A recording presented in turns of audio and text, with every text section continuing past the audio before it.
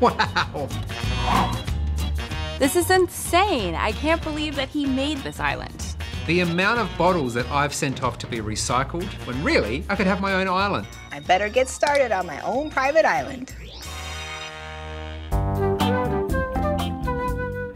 Bottle Island has generated more than 3 million hits. So we set sail from Mexico to get the truth behind Richard's plastic paradise.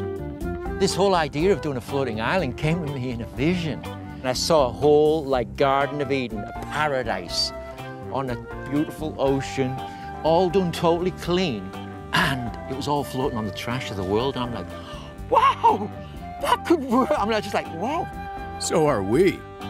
How in the name of Avion has Richard built this trash-tastic real estate? Beneath the island, in the water, are net sacks that contain 170,000 reclaimed plastic bottles. The island measures 82 feet or 25 metres in width, and 91 feet or 28 metres in length.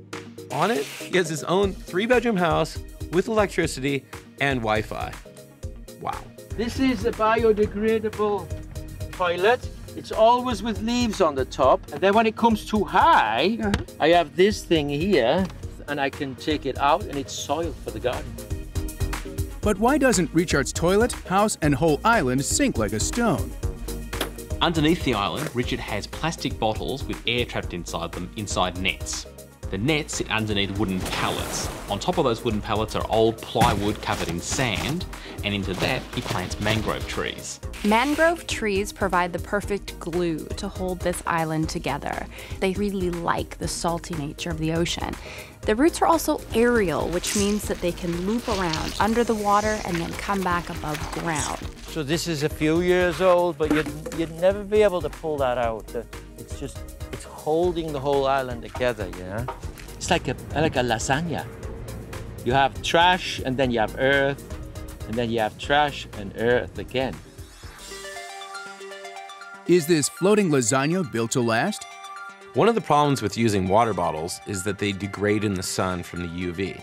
So Richard has been really smart about putting his water bottles and sacks underneath the island so none of the sunlight can hit it. It also encourages sea fauna and coral to grow around the bottles, which protect them further. So the nature is actually preserving the trash, and without the trash, all of the trees on this island would just die and sink into the salt water.